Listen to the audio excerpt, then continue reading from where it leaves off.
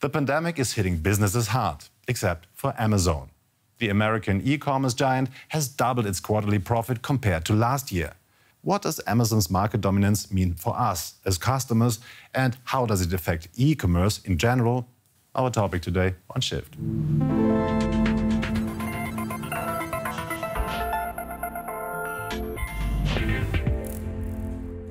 In the midst of the ongoing coronavirus crisis, online shopping has been booming.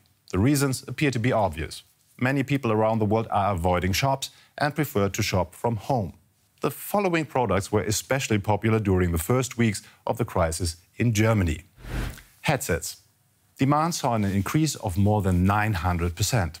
That makes sense, as Germans are known to be hard-working and headsets simply make working from home more efficient. Free weights. An increase of 2,740% for that little bit of exercise between work calls. Thermometers saw an increase in online demand of close to 3,000%. The current boom in online shopping has especially benefited one company, Amazon. The American financial analyst Tom Ford says COVID-19 has been Amazon's growth hormone. What does Amazon do so much better than other businesses?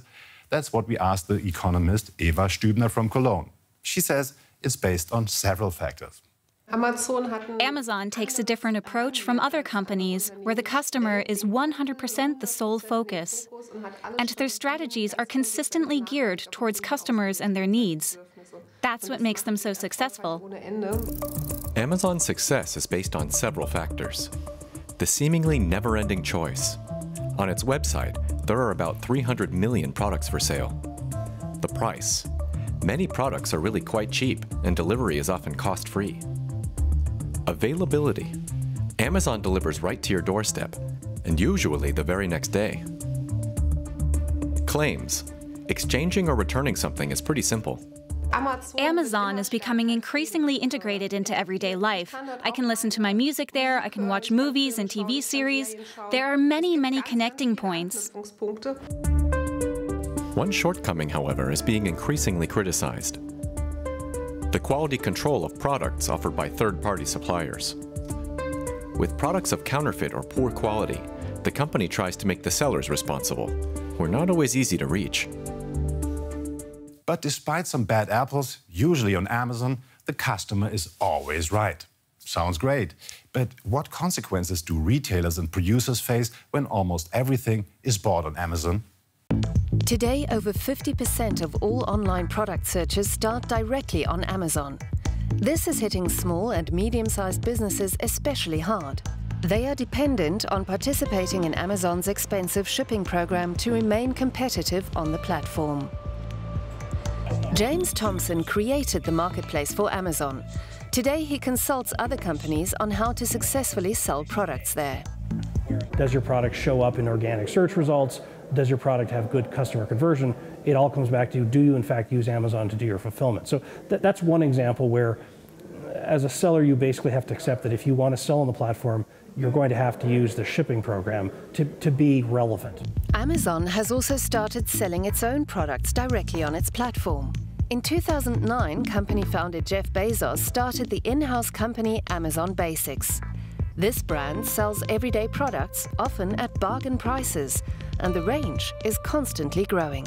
Because Amazon has a very long-term perspective, they're prepared to lose a little bit of money here and there on individual sales. What they want is you, the customer, to keep coming back. The Seattle-based company has a clear advantage over others. Amazon's marketplace gives them access to the competition's data. This online data lets Amazon identify bestsellers and use that knowledge for advertising their own products. There are also persistent claims that Amazon copies successful products. Stacey Mitchell represents small and medium-sized businesses in their fight against Amazon. There's a company called Rain Design that makes laptop stands. They had done very well on Amazon and great customer reviews. And then lo and behold, they got up one day and Amazon had created an exact knockoff. The Amazon marketplace can cut both ways. It grants companies access to a growing number of potential customers, but also collects huge amounts of data for its own purposes. Products labeled as bestsellers or the deal of the day are most successful. The same goes for real supermarkets too. For vendors, the so-called buy boxes on Amazon are equally important. They're small checkboxes on the website's shopping screen that allow customers to place products directly into their shopping cart. But the algorithm that determines which seller gets a buy box is kept secret. What we do know is that pricing, reviews, and distance between product and customer all influence how sellers are ranked. But the most promising key to success is FBA. FBA means Fulfillment by Amazon. Vendors that agree to this deal, which essentially means paying more for Amazon services, have higher chances of scoring a buy box. Stacey Mitchell has been monitoring Amazon for 10 years, and it's consistently causing her more discomfort. 3 critical remarks from her point of view. It's Amazon's marketplace, and the rules of who can sell there, on what terms they can sell, who gets to see their products, how pricing works, are set by Amazon. It would be as though Walmart, not only came into your town and opened up a big store, but also bought up all of the commercial real estate, and suddenly any business that wanted to open competing with Walmart would have to rent from Walmart, and Walmart could decide whether they got a storefront or not and how much they paid. And, so it's a monopolization that's on another level. What is true is that Amazon actually benefits from counterfeits. Amazon uses that as leverage against suppliers. So we saw this a few years ago with the shoe company Birkenstock. They had been complaining to Amazon because there were a lot of counterfeit Birkenstocks on the site, and they could not get Amazon to do anything about it. And eventually Amazon said, oh yeah, you have to sell us your full line of shoes on the terms that we want, and then we'll clean up the counterfeits. Those that do find a way may find that they're successful for 2 or 3 years, and they actually begin to build up a bit of a business doing it, and they hire people and they think, wow, this really works. But once they sort of get to a certain size, a certain amount of sales, it's as though Amazon kind of notices them at that point, and then it starts to get harder. Suddenly there are more fees, and it becomes more and more costly and more difficult to be successful. The more successful a company is on Amazon, the more expensive it gets for them to use the platform to sell. That sounds like a pretty bad deal for individual sellers. Can we as customers do something about it? Yes.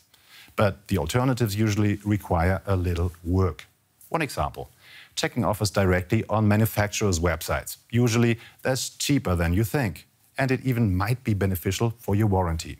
There are also platforms that are conscious of climate change and sell products which are free of plastic or make sure to use carbon-neutral delivery. Global e-commerce is extremely profitable, which is why other tech giants are now trying to catch up. Google wants to focus on expanding its e-commerce business and is currently testing a new app, ShopLoop. The app shows short clips of influencers presenting products, which can then be directly ordered. ShopLoop's target audience is Instagram users. So far, it's mostly been about beauty products. Facebook has just introduced shopping on its platform too. Ink meets paper produces greeting cards. They're part of a growing trend amongst small American companies. The family-run business from Charleston, South Carolina, uses antique printing presses to make the cards, and the new online shop on Facebook to sell them. Mark Zuckerberg introduced online shops to Facebook and Instagram during the corona crisis. He says it's to help retailers receive some of the financial losses suffered during the pandemic. This isn't going to make up for all of the lost business, but it can help. And for lots of small businesses, during this period, this is the difference between staying afloat or going under. Over 160 million small businesses use Facebook's infrastructure to advertise products and services. They use posts to embed links to their products. At first, users had to leave the app and buy products directly on the retailers' websites.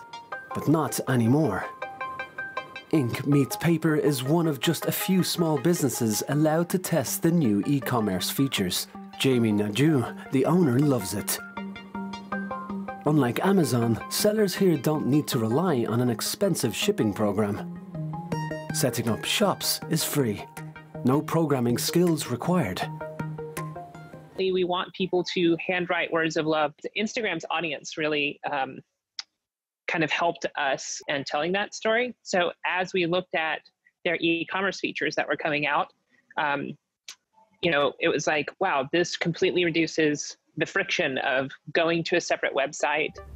Once your credit card is registered, you can use it on all apps across the platform.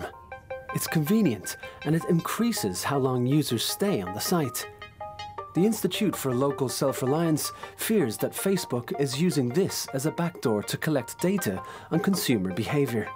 The whole business model is based on data, Stacey Mitchell says. He is using this moment of desperation to position Facebook in that market. Facebook may, in the moment, be offering a little bit of competition for Amazon, another way for small businesses to get to market.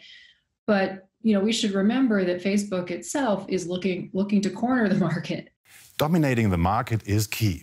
Facebook introduced the new Shops feature, Amazon is offering an all-inclusive experience, and Apple has been excluding troublesome sellers from the iOS universe.